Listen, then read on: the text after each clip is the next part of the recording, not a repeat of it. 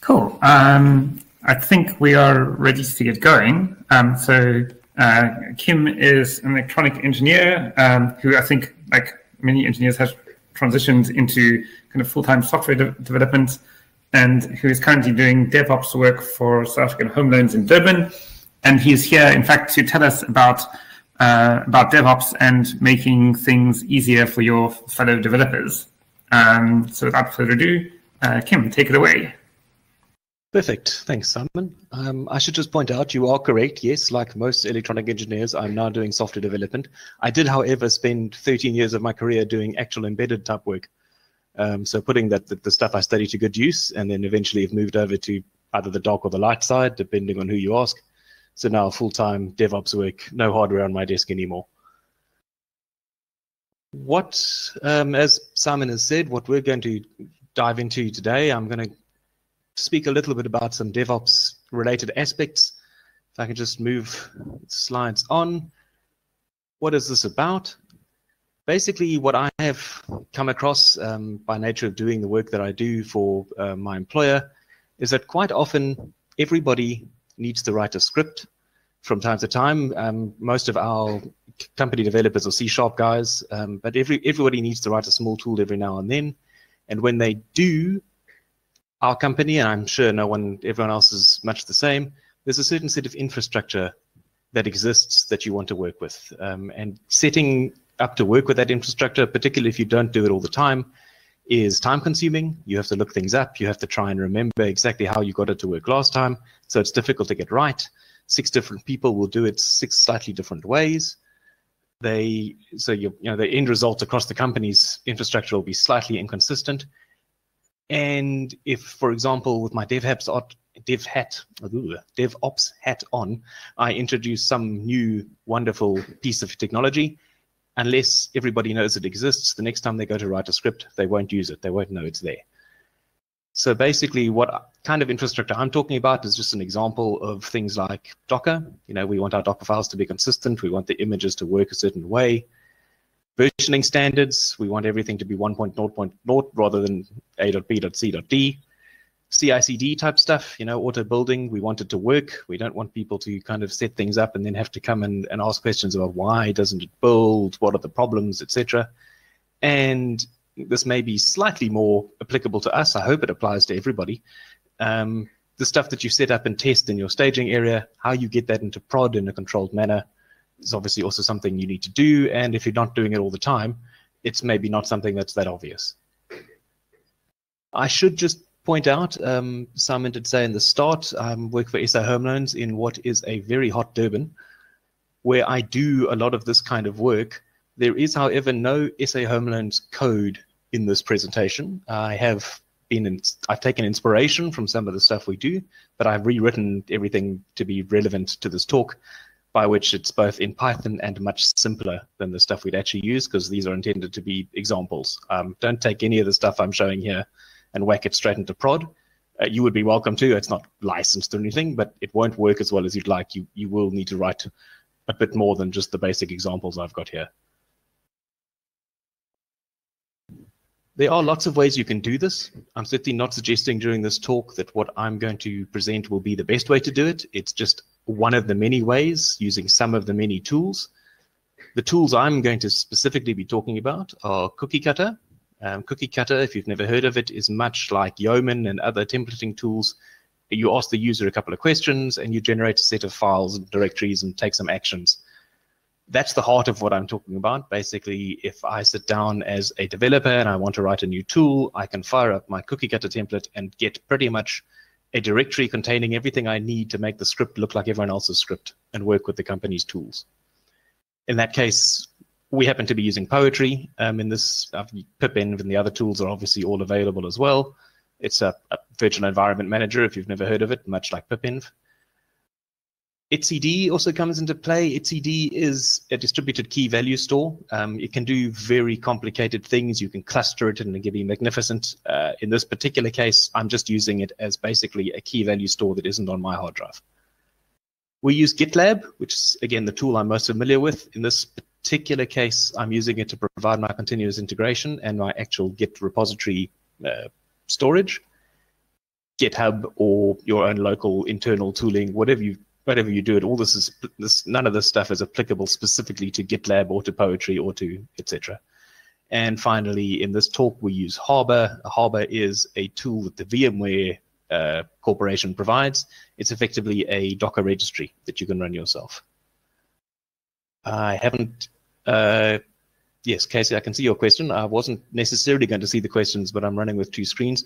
I will put the slides will be made available. I'm fairly sure Neil was saying to me he'll ask for them on Saturday, but it's a public GitLab group in my own GitLab. I will paste a link into this chat after I'm done talking, or otherwise maybe in the Discord. We'll put a channel in there and I'll paste a link in there. Oh, unless you think that would be useful to do at this very moment. Moment through the magic of,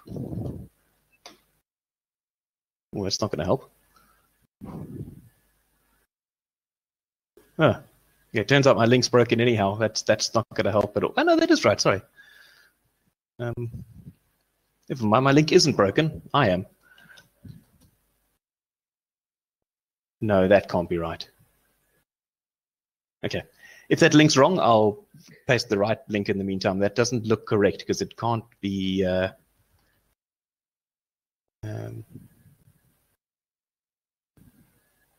Okay, sorry, I'm interrupting myself. That is correct. Everything I'm talking about is effectively in there. Okay, so the reason I said it can't be right is it's a group of mine. I expected it to have my username attached somewhere, but okay. I'm slightly misremembering how GitLab does it.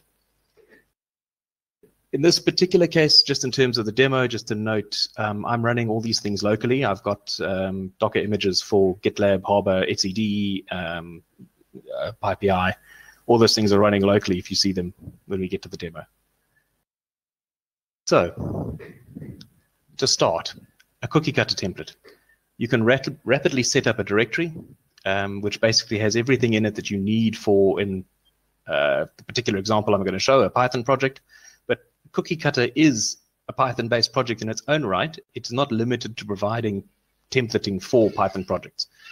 Cookie Cutter can do whatever you like. My apologies if you heard that rather unique hardy-darn noise in the background. That's the price of living in Devon. Cookie Cutter can set up whatever you want. I have 2 examples. I may or may not have the time to get to the second one, but it's doing Bash. There's no Python involved in the second example at all. Cookie Cutter's job is basically to make you a directory and put some files into it and run some pre and post hooks that do a variety of useful things. So in this particular case, the example I'm going to show, we're going to make a base project directory with the subdirectories that a Python project would need in Poetry's kind of recommended format, because Poetry is what we're using to do our dependency management. A hook that will create and initialize a new Git project. Very stupidly so. There's no checking. There's no anything of the sort. Basically, if I am going to make a project called ABC, I'm going to get a new Git project called ABC. If there really is one, things will fall apart, which is why I've made sure that there isn't. It's going to configure Poetry. We're also deliberately using our own internal PyPI, because that's what lots of companies do, to pull down, in one case, a package that is not available on the publicly available PyPI. It's just a stupid daft little package I wrote to demonstrate how to get things from your own PyPI and etc. And then we'll give ourselves a basic Docker file, which I will show, configure some CI/CD stuff through GitLab, and provide a custom Docker building tool, which, enough talking, let me show you what I'm talking about. Here, just to kind of kick us off, here is my local GitLab. This is the PyConZA project, PyConZA group. There's nothing in it. That's all I wanted to show, is that this is all starting from scratch. And if we come to my terminal here, time for some copy pasting, because nobody wants to watch me type, delete, type, repeat, etc. Basically, I've fired a cookie cutter. I have directed it to pull down a template from, in this case, git.local, which is what I called my local Git. You can also run it off files that are local to your hard drive. In this particular case, I've committed this project. It's the same project that's in the public GitLab. It's just here as well for my convenience. So I fired it up. It's asked me if I run it before. Well, yes, because I did actually test this before I kind of leapt into the project. For the purposes of demo, I'm just going to write a very small, rather dwarf little Python script that is going to tell you about what images are in your local Docker registry. In this particular case, there's a couple of things that you need to know to make any project. The system is going to need to know what is it called. In this case, I'm going to call it the DTR image reporter. I'm happy with the default version of 0.1. Just to note, this is a cookie cutter feature. Some things you have to provide, some things can have a default. I had to provide project name, hence there's no square brackets after it. I can default to version. Again, it won't let me go on until I give it a description because I have to provide one. So just copy paste that too. The author is me. There's no checking on here. I could apply literally any string here, but I have decided that my company's cookie cutters should always be using Git, setting it up in the forefront. So I need to know what Git group to make a project in, which is the PyConZA group I showed you just now. And finally, a small amount of effectively Python if string manipulation going on here, basically taking the project name and turning it into a slug suitable for directories and file names and so forth. So in this case, dashes replaced with underscores. If I'd called the project name DTR underscore image underscore reporter, then that would be exactly the same. So I'm going to run that, and while it's going off to do its thing, if you're familiar with it all, you'll notice this is Poetry starting to do an install. I'm just going to quickly go back to the GitLab group and open up the new project, which now exists, DTR image reporter. If you're familiar with GitLab at all, or I mean, it's really not difficult to infer, there's now a repo in my Git, but it's empty. So this is GitLab's useful page to tell you how to actually get things into it. But that was just to show it does exist. I did pick relatively very few Python packages, so it shouldn't take long to do the installing. Right, cookie cutter is done. I haven't told it to run in a verbose mode or anything, but it ran to success. If it didn't run to success, it would basically unravel everything it did to the extent that it could. Cookie cutter has effectively made a directory in here called DTR image reporter. If it doesn't run to success, you don't get the directory. When I say to a certain degree, it can't unravel making the Git project, for example, because that's out of its hands, but it can unravel the stuff it can control. So just again, from a pretty simple example, we've called cookie cutter, we've told it a couple of basic pieces of information, and it has given us a whole bunch of things. This is a project layout in kind of, as I point out, the format Poetry would like you to use. So there are a couple of useful things in here. Here's a .gitignore file, which is in .git, so there's our Git stuff in hand. The .gitignore contains, Python-related projecty things. It's going to ignore the .venv, it's going to ignore the egg directory, that kind of thing. GitLab CI, if you're not familiar with it at all, is basically how you tell GitLab to do the CI/CD work. Get to that a little bit later. Here's a README, for example. If I look into the README, this is where cookie cutter's ability to use templates starts to come into place. This README is effectively take the slug value and put in the description. So we've left with a useful README file that at least matches what we told it when we made the project. If we look into the Docker file,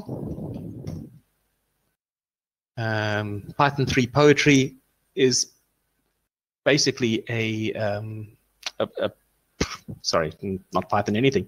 It's a Docker image which I have made before, which is also in that GitLab repo, which basically, it's not very complicated. It takes a basic Python Docker container, installs Poetry, configures Poetry to not use a virtual environment, and then uses that Poetry to build the project's pyproject.toml file and uses the resulting Python to run things. So what we get here when we use it, we copy all the contents of DTR image reporter into /app, and we build the container. It'll take this pyproject.toml file, put it into a Docker file. It's no deep major secret there, but the Docker file itself is in the repo if we want to have a look at it later. If I then look just out of interest into DTR image reporter, where we ended up with exactly one Python file, Doesn't help to ls it. And if I cat it, you'll find that this entire project does, at the moment, exactly nothing. We've installed the description, we've installed my name and an author and a description.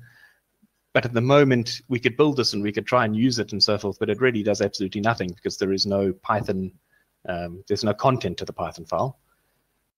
And finally, the last thing we got out of our template is this Docker build, which on my system is green because it's executable, and you'll notice is considerably bigger than anything else.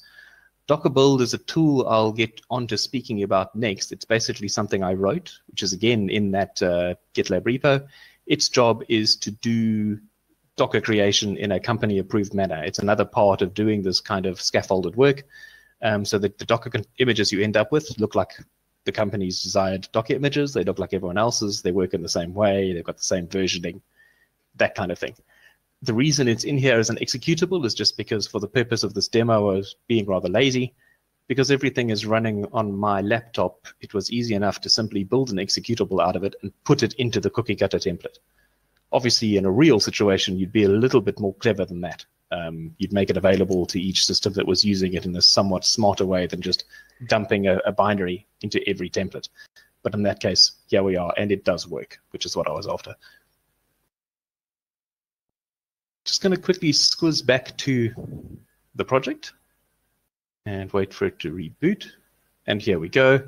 Here is the result of the directory. Part of CookieCutter's job, once it built the directory and the templates and everything we wanted, was to push it into the Git project, which it has done.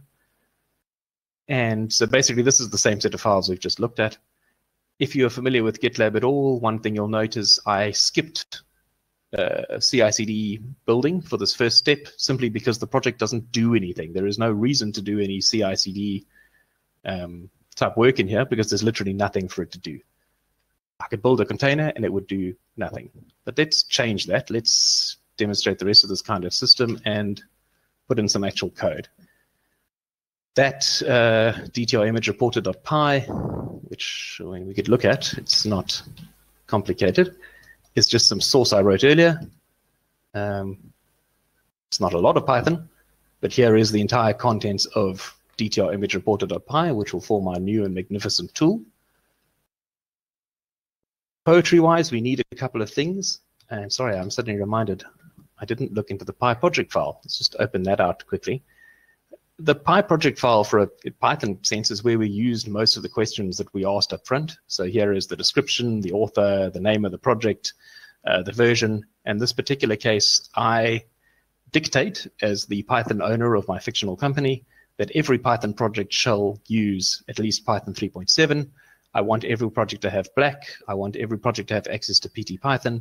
In this particular case, I want to be using my local PyPI server, which, as a side note, is just a DevPy server, hosting exactly one package.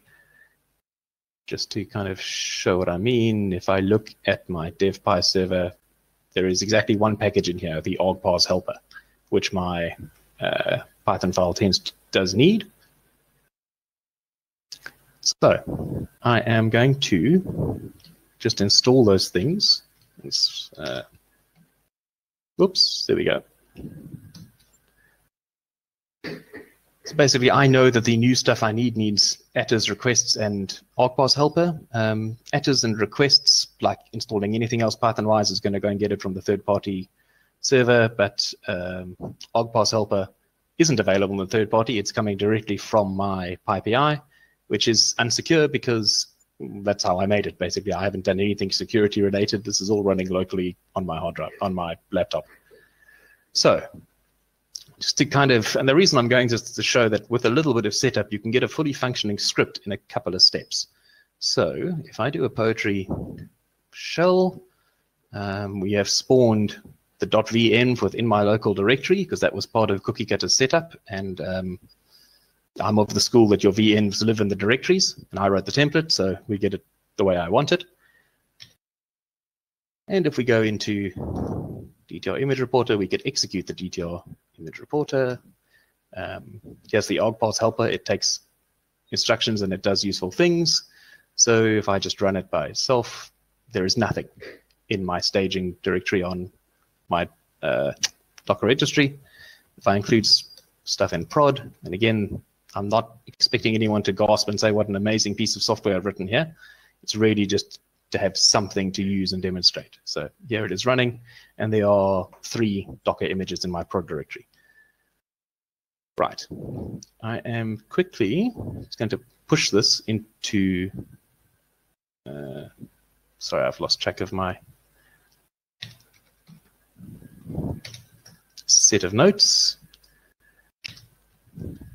And before we move on, basically, I'm going to go to my next slide because the 2 are connected. Another thing that is very useful if you use Docker at all, and we do rather extensively at SO Home Loans and otherwise, is to be able to make sure that the Docker images you end up with have consistent behavior and consistent sets of labels and structure so that everything works with the rest of your tooling. So for example, in this example that I'm using, I want every Docker image to have exactly the same set of labels, as in I want the same labels available on each image. I want them tagged in the same way. I want them to use the same kind of version information. And finally, and this is harder to get right than one would think, I want the images I build locally on my machine when I'm testing them to look and behave exactly like the images that end up being built by my CI/CD tool. But by the same token, I don't want the images I built locally on my machine to end up elsewhere in the system. Basically, the way we've designed our system, and I'm pretty sure we're not alone in this, nothing built locally should end up running on one of our deployment machines, whether that's in prod or staging or one of our test environments. Because we have a CI/CD system in place, everything we use should come from that. So basically, Docker build, which I could, sorry, I've lost the track of which link I wanted. I didn't actually plan to open it up, and again, it is in the repo. This Docker build.py is literally a small tool that I wrote, and this is what I was saying when I was pointing out that I've greatly simplified. There's very little error checking. There's very little smarts in here. Its job is basically to work with Docker and build the Docker file that it finds locally. And if it's running by itself, to generate an image on the local system it's running on. And if it's running in the CI/CD system, to generate one that then gets pushed into the Docker registry. I'm not going to take a whole heap of time to go through this. My point's more to show that this kind of thing isn't difficult to do. See, there's 180 lines of Python in here. If you were a better Python developer than I was, you probably need fewer. And it's really not massively complicated to do. What I am going to do is run it locally. This .docker build is exactly the same as I've just shown you source, just compiled into an executable. I'm just going to execute it on my system. There's a couple of things to note here, and I'll try to note them before they scroll off the screen. In terms of versioning, one of the major headaches along with a system like this is that if you have to write the version down in more than one place, almost inevitably, eventually those versions will drift. So we've worked with systems before where, for example, the Python project's got a TOML file or a setup.py, which has a version defined. And then we go to Docker and somebody else has to write down in there what that version should be. So now 2 different systems are tracking the version in 2 slightly different ways. That's not overly healthy, of course, because it means they'll drift. So one of the important things to do with a system like this, if at all possible, is to get your version from one place. In this case, Docker build is smart enough to look for a pyproject.toml file. It found one, so it's using the version. The reason I brought up etcd, and ultimately, I don't know, time permitting, we'll get to it. If it isn't a TOML file, the Docker build tool that we're talking about will then go looking to etcd and say, I'm trying to build project DTR image reporter. Do you have a version number for it? If you do, grab it, increment it, and store it back. If you don't, start from 0.1 and then store it. So the next time we run it, our project gets a higher number. I was getting slightly concerned because I was just watching it sit and do nothing, but it does appear to at least be building now. This is the part where theoretically I should have prepared one earlier. I hadn't anticipated it taking very long to do the building. So I will just virtually twiddle my thumbs for a moment while we sit and talk about it. But maybe while it does the building, I'm just going to skip around slightly. I hadn't quite planned to skip around at the talk, but I'm just going to go back to my slide while it does this building and just point out while it builds, and I'll go back to show how it works in a moment. So the one other aspect of working in a kind of controlled company type environment, we find it quite useful with our Docker images to only deploy into production images that have been what we call promoted, that's not an unusual term, into a production project. So literally the production deployment instructions will only permit you to get it from a particular project, but you can only get into that production project by using a promotion tool, which again, I've written a very simple example. So everything that our CI/CD builds, and we're going to see it build in a moment, goes into the staging project. If you want that to be deployed, company policy will not permit you to deploy it from staging into production. You need to put it into the production project. And the reason this is useful, particularly for SA Home Loans, but for any other kind of firm in our shoes, we are a financial institution, which means we are subject to rather extensive audit. There's probably auditors on site 8 months out of the year, or at least there are in years prior to this one. This year, I suspect they're mainly working remotely. The auditors are quite prone to asking questions like, you know, who approved this? Why are you running this version? Where's the ticket trail that says that a manager said you should deploy this particular item into production? So we ticket everything, and part of the promotion is literally a ticket from the manager to say, we're happy with version 1.2, push it into prod. And an easy way to achieve that is to do something like this, and Harbour has decided to log me out. Just a moment while I log in. So as you can see in our DTR, or I keep calling it a DTR because that's what Docker called their own version, effectively a Docker registry. We have a staging and a prod directory. Everything we build goes into staging. Things that then get promoted go into prod, and you can only run things in prod that are in prod. It's a daft statement, but I kind of assume you do catch my drift. And that, good grief, still isn't enough waffle for this thing to complete. I must apologize. I really didn't expect it to take quite this long when I ran it on my system before. But basically, the general idea, what I'm going to end up with here, and I haven't even got to the labeling section, so unfortunately I can't even show you that yet. We're going to end up with a Docker image that is tagged with a local tag. Now, there's several ways you can manage that, but basically what we achieve by tagging it with a local tag in this particular case is that you can't push it. You can't accidentally decide, okay, well, this is good enough, I'll push it up to our Docker registry so we can use it somewhere, because our Docker registry will reject things that are tagged local for the simple reason that we don't have a project called local, so there's nowhere for it to go. So that's one way to accomplish it.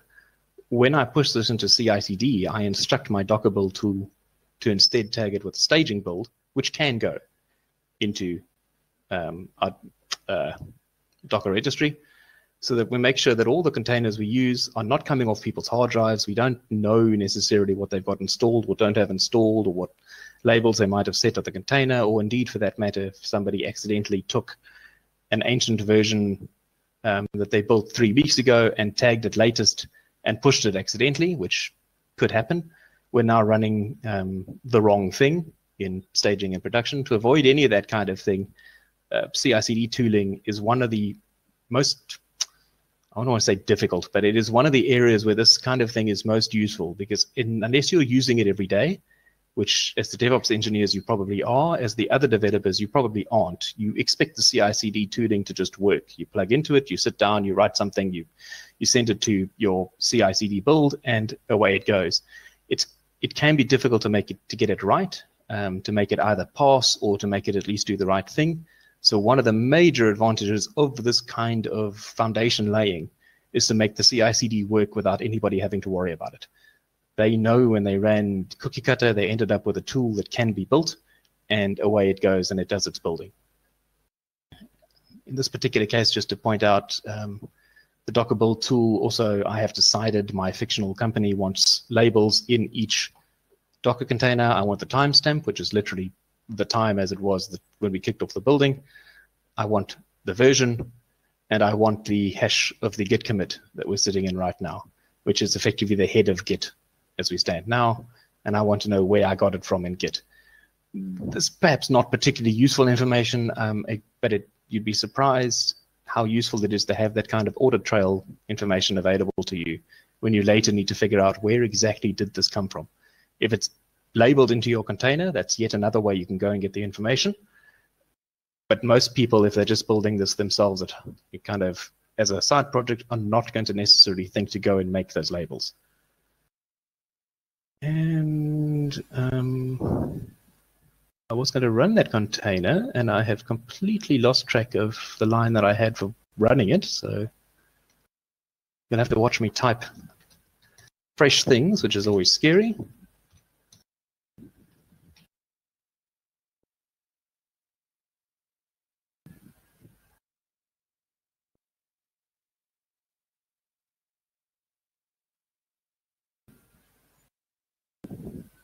That's not going to work. Sorry about that. That's not going to work at all because it's not on the right network. If I could just comment, Simon is pointing out not useful 99% of the time, lifesaver the other percent, dead right. Exactly like having debugging on in your logs. You don't need the debug until it's too late to go back and turn it on. Similarly, you don't need this kind of hash information. You don't need to know the exact repo tag that you built this piece of information, this piece of software that somehow found its way into prod. You don't need to know where that came from until that absolute one time when that is the only way to track down where the bug came from. So these kind of data, for the most part, sits unused, but once you do need it, you'll be very glad you did it. In this case, I've run my little Docker tool.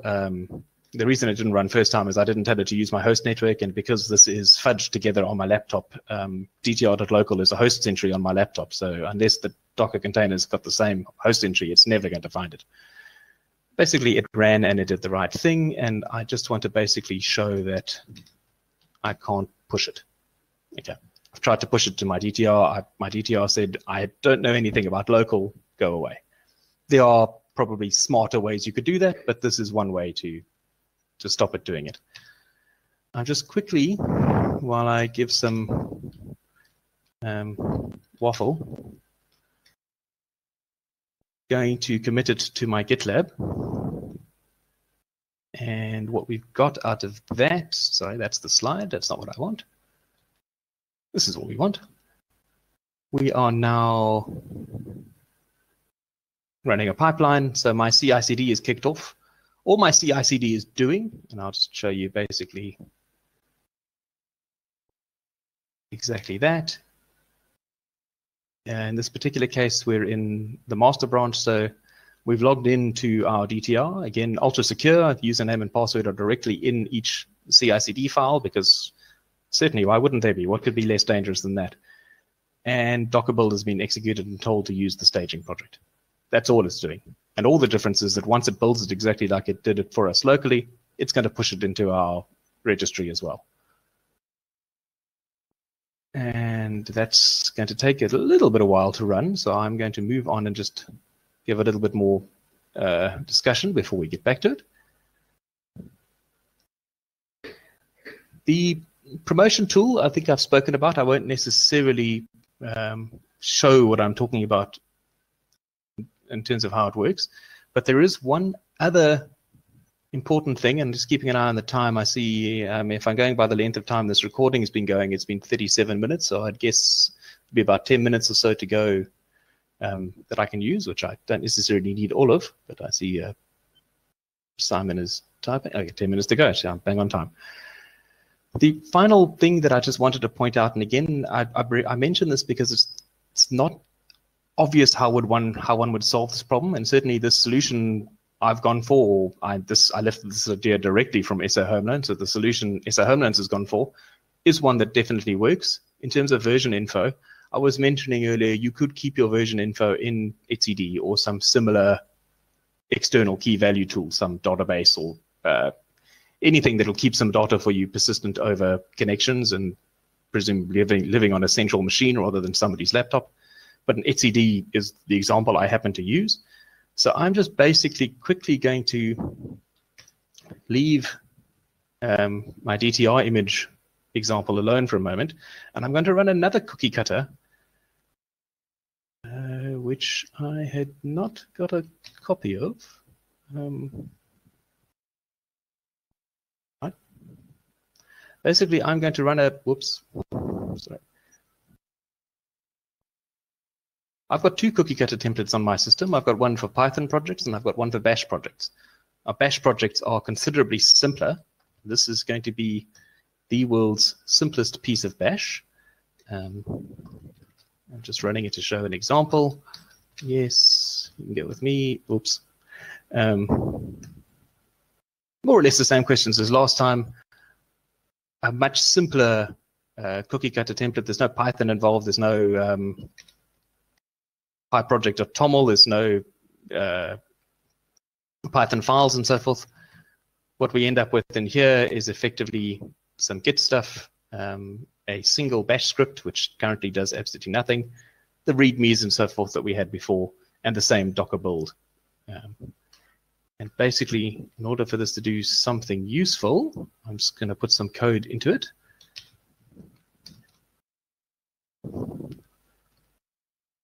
So, incredibly complex, massively useful bash script here.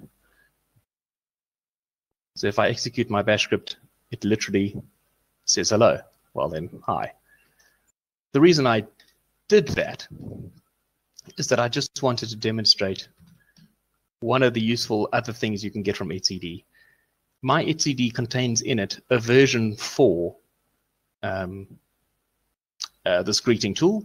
It happens to be 0.5. Clearly, I've run this at least 4 times before in preparation. So it went to my etcd, found I had a version for greeting, realized it was 0.5, bumped it to 0.6, and it's now building me version 0.6. If I run it again, which I can happily do when this is done, it should not take very long to do this. It will then go figure out, well, 0.6 is an etcd, I'd best make 0.7, and repeat, etc., which is a useful way to keep track of versions across different systems. Our build tool will do exactly the same thing. If I committed this to the build system, it would go and get from etcd whatever the most recent version was, build it, and upload it. There are slight downsides to that particularly simplistic approach that I've taken, given that if I ran this build, so yeah, we've put version 0.6 into etcd, and we've built and tagged it with 0.6. If I run this again and again and again, it's now gone to etcd, got 0.6, it's going to build 0.7 and repeat. Obviously, if I then tell my CI/CD to use this, it'll go and build 0.8, where you probably want your CI/CD to be building something like 0.1. That's really a question of just not being smart enough in the tooling that I've written for this demonstration. But the point remains that the general idea is there, that this is a kind of a useful way you could go about doing this. And while it has done that, I'm just going to quickly come back to Gloria. Are you still running? Okay. I don't know why. When I did this testing previously, because obviously there's a distinct difference between testing things and showing them in production, it took much longer in production, or rather during the actual presentation, than it did when I ran it in testing. But I'm basically going to, if I have the time, come back and show you that this worked, but otherwise go to my last slide and just point out a couple of useful things that are maybe worth considering. Lessons we've learned, and I say not during the implementation of this talk, during implementation of this at SA Home Loans or various other places, for people who only do this from time to time, and that is most of your developers. Most people aren't using the under the hood CI/CD tooling and so forth every day. You do need to tell people about them again and again. So you need to tell them that these things exist. You need to remind them that this tooling is available. If you see somebody, particularly happens a lot, if you keep an eye on chickens to your Git or whatever your version control is, and you see files that arrive that haven't followed these processes, it's worth it, although it can be a bit awkward, to wander over to the developer in question and tell them, by the way, did you know that this tooling existed? Because most people don't know. Anything that makes your fellow developers' life easier, they're more than happy to use, but they'll only use it if they know it exists. The other kind of useful thing to point out, and this is again a lesson from somewhat bitter experience, your things like cookie cutter templates, questions that the user gets asked to set up projects, the simpler the better, basically. I asked maybe 6 questions, author, email address, etc.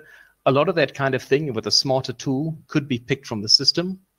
So, for example, our SO home loan tooling doesn't ask you about the user's name. It doesn't ask you about the user's email address.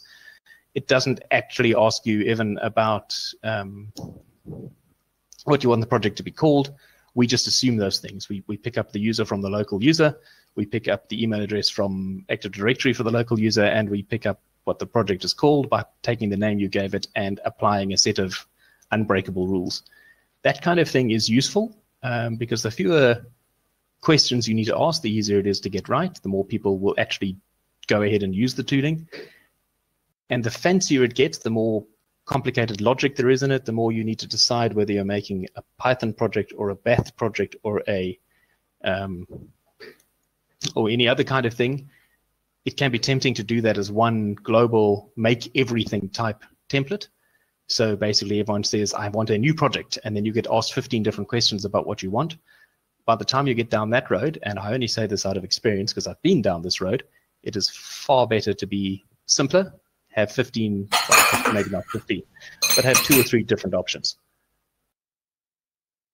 Simon, sorry, was that you run out of time bell, or was that a cup of tea you were putting down on the... Oh, sorry, that was something on my table. It's just made a noise. Oh, fair enough. I just know last year there was a kind of gentle signal. I wondered if that was your gentle signal to say, shut up and stop talking. No, please finish up. Well, I was effectively finishing up. Okay. Yeah. Well, no, I will do a couple more words. Basically, just, yeah, as I say, it can be tempting to be too fancy. Simple is good in this case. I know simple is good makes it seem, we don't want to be simple. Simple makes it seem like you don't work hard enough. But the simpler, the better is what you're after in situations like this. And finally, I'm just going to finish on going back to my git.local. You'll see it did build. It did pick up from PyToml. It tagged it as, so I have to scroll a little bit to see what we ended up with.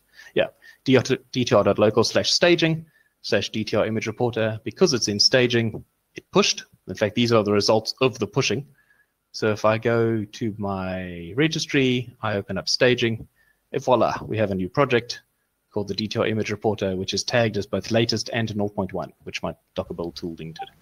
I could now promote this to prod because it's in staging, and I could happily go forth and use it in prod, and all the while be fairly confident that all my tooling has been followed, all the rules I need are in place, and everything I would need my Docker containers to have is in place because we followed some simple, well, no, not simple, because we followed some templated stuff without having to expect people to get it right every time by hand. And that is it. Great. Well, thank you, Kim. DevOps as a developer, I really appreciate the things that kind of DevOps build. I see there's one last question actually about your bash prompt from Claire. Yes, I'd love to have a quick answer for you there, Claire. I basically installed that about 2.5 years ago. I would have to go and hunt my system to figure out exactly what it is I did. It is, as you suspected, basically hooked into the local Git. If I leave that directory, I don't get it anymore. I'll figure out what it is and drop a line somewhere in Discord. Awesome. I'm going to steal presentation again so that I can play Kim some applause.